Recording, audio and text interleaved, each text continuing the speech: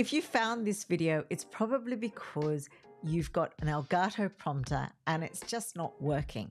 I was so excited to get my Elgato Prompter. I'd been eyeing it for so long. I'm here to help. Spoiler alert, I did get it to work. So watch the video and I'll show you how. I've also been using a DesView teleprompter and I tried to connect a small monitoring screen, but it was really, really clunky and finicky to get going. And I spent at least 15 minutes setting it up. So when I heard about the Elgato Prompter, I knew this could be a game changer.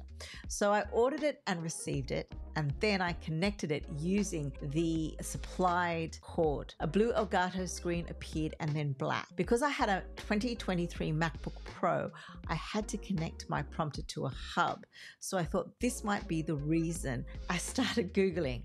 On Livestream Pros, I'll leave a link in the description. They suggested to restart the computer, leaving the cable plugged in. And then if that didn't work, try it with a Thunderbolt cable. So I tried both of those.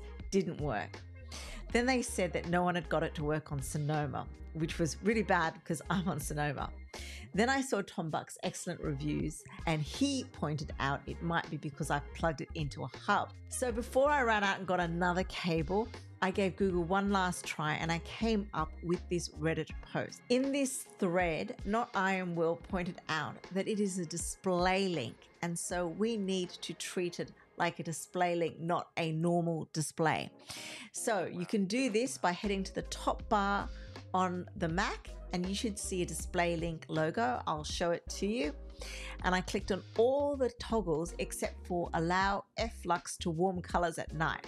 So random.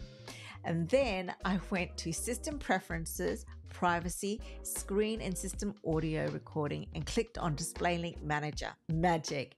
It works. And I hope it works for you too.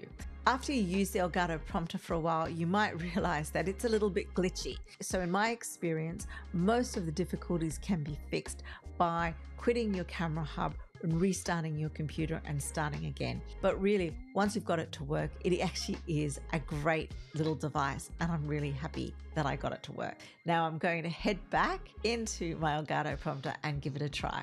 I hope this helped. See you in the next video.